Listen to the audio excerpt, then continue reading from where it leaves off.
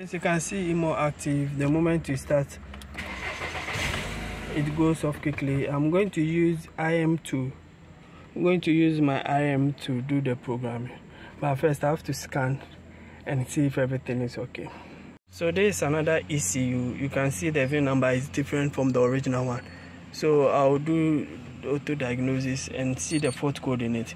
Then after that, I'll fix the new, the original one and read the immo data. After reading the immo data, with that one I'll be able to identify the actual issue or the actual fault in the system. So I think because it is saying immo active, so I'll erase all the fault code. Then from there I'll use the IM to do the programming, so that with the IM I can change the VIN. So this VIN will change. You can see it's 2012. This vehicle is 2011. So it will change the VIN and everything. Then I'll know what to do. So check the fault code in the system, and still evap, still having evap, stack close, fan. Okay, so what I'll do is with this evap fault, let me redo the machine and do the ECU disable. So I'll just, no, I don't need to erase it, because even if I erase it, it will come back. So what I'll do is, now that I've erased it, everything is gone and there is no fault. So what I'll do is I'll fix the new one, then read the immo data, then save the pin code and the CS number, then the VIN number. Then I'll use it to write everything to this control. So I'll bring this machine back to scan it, and you see that this VIN number will change. So I'll do that, and it is even done erasing the fault code. So I'll do that now. So I'll go to it, and it is let me do scan to get the number, so that I see the VIN number of the ECU on the vehicle. This ECU runs, everything is working. If it's not able to read the data, I'll do it on bench. So if it's not able to run it, I'll do it on bench.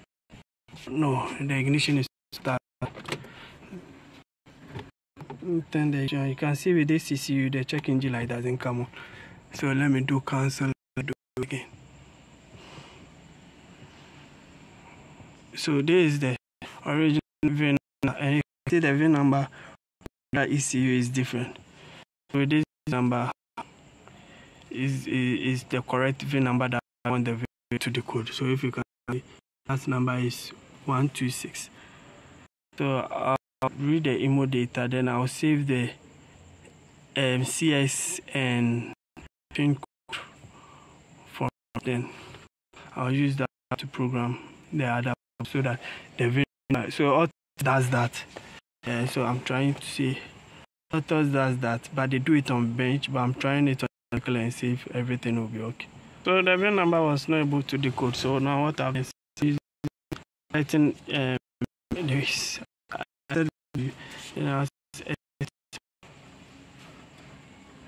Then I'll go to ECU, OBD, then auto detect, so that I can see if it will be able to detect the ECU, the type of ECU on this vehicle.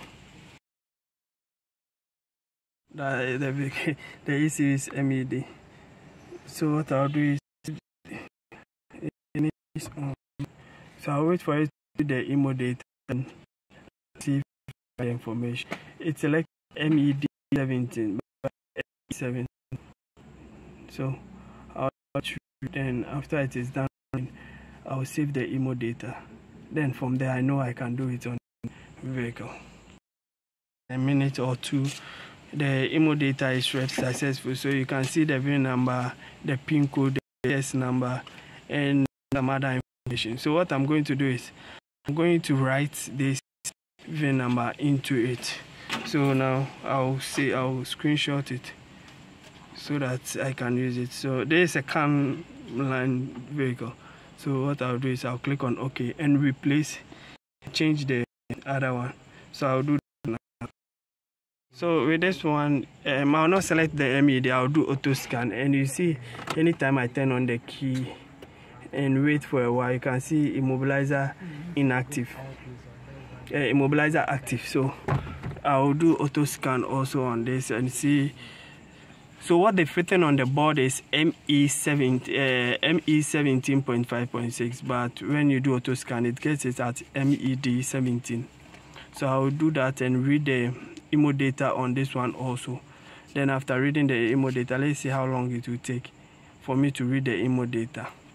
So now it's trying to go to another function, which I'll select the OBD to see if I'll be able to read it. So it also see this as MED17. So all I need is it should be able to read the immo data. So now I'll wait for this one also to read the immo data. It's now at 13. Let's see if it will take also less than 2 minutes for you to read the immo data.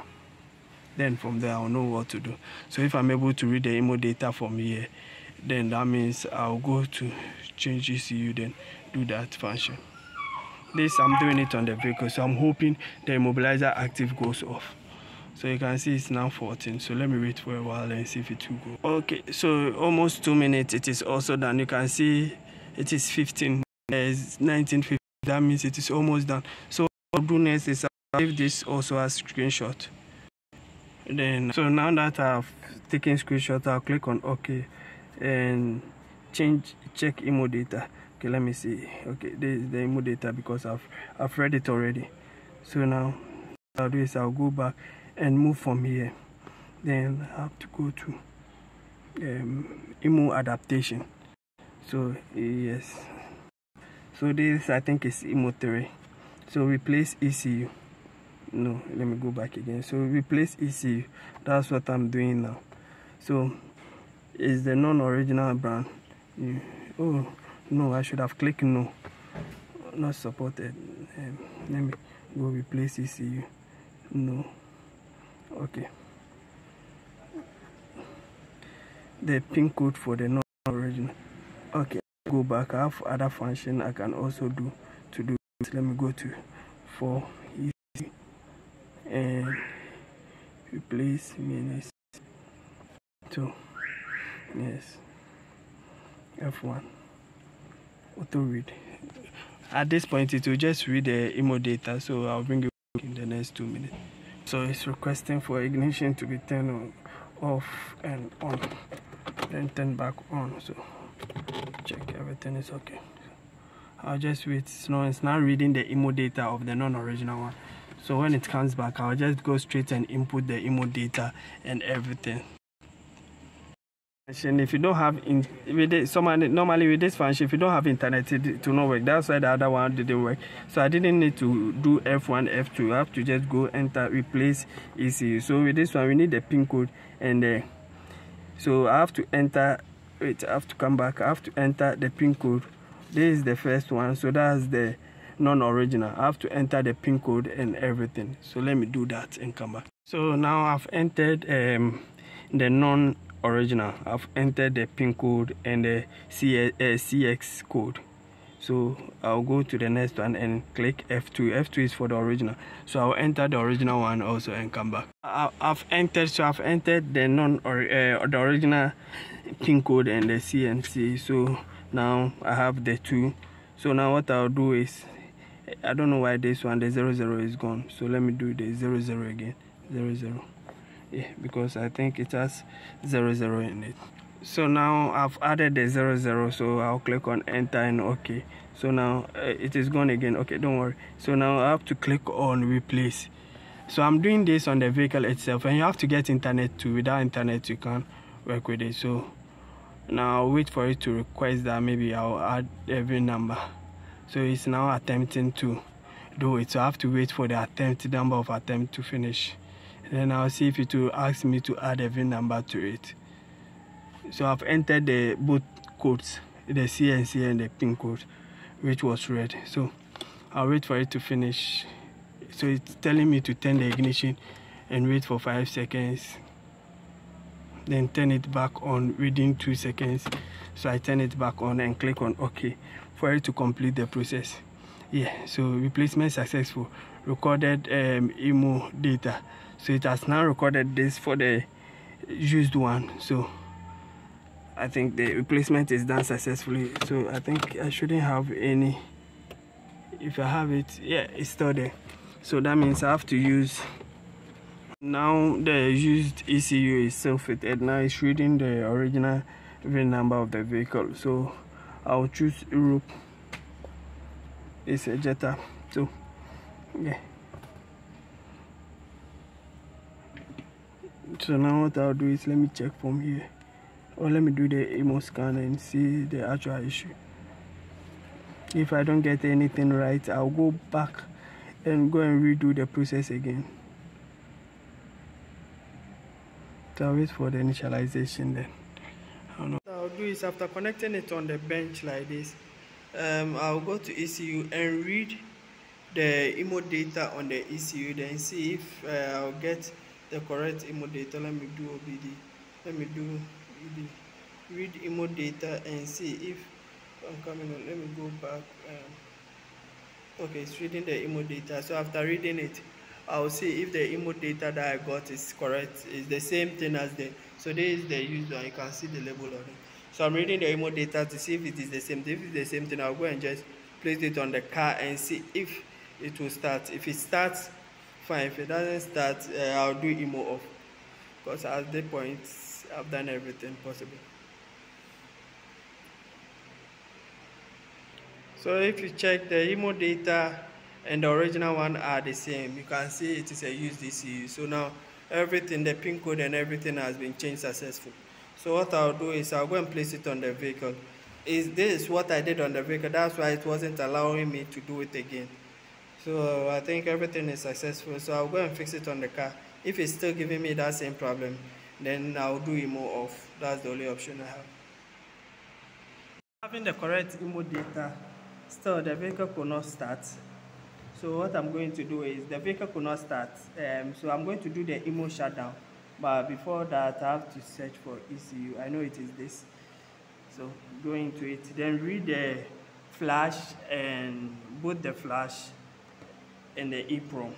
After reading the flash and the EEPROM, then now I'll be able to do the immo off. Then I'll go and put it on the vehicle to start. So now I'm connected, so I'll do backup first. So I'll back it up. Then after the backup, I'll do the flash also. Then maybe I'll call it a fix. Try the vehicle and see if everything is okay. After we wrote only the EEPROM, we did immo off on the EEPROM and we wrote it, and it is now starting. Now we have the original VIN on the use control board, and now everything is okay and the vehicle is running. So yeah, everything is running perfect. Thank you for watching. Subscribe to my channel for more videos. So we did the EEPROM, immo off on the EEPROM, and we wrote it on the board, and now the vehicle is running perfectly and there is no immo system fault. So if you can see, there is no immo system fault. Thank you for watching. Subscribe to my channel for more videos.